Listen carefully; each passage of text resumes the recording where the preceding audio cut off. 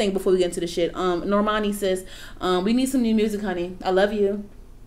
We need some new music from Normani, because this is the thing. I was so mad about how Motivation came out, and then there was no real push behind it. It was a cute little moment. It was a moment, that was about it. You performed at the VMAs, and that was it. You should have been on Ellen or Jimmy Fallon or something doing Motivation. You should have been on all these other talk shows doing Motivation.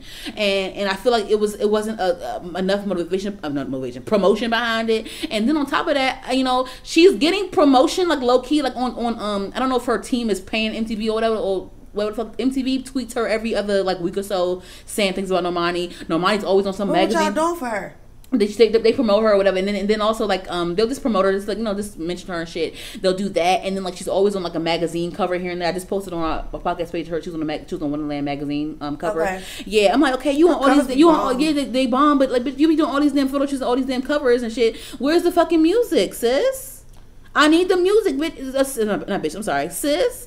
Where's the album? I need the album, sis. Like, you can't be doing this shit and you haven't released a full album yet. You're still new. Yeah, you got singles and shit. Yeah, you can do shows and you have like a catalog to perform now. But sis, we need an album. We need music. You can't. If I see one more goddamn Normani cover, bro, and with no music, sis.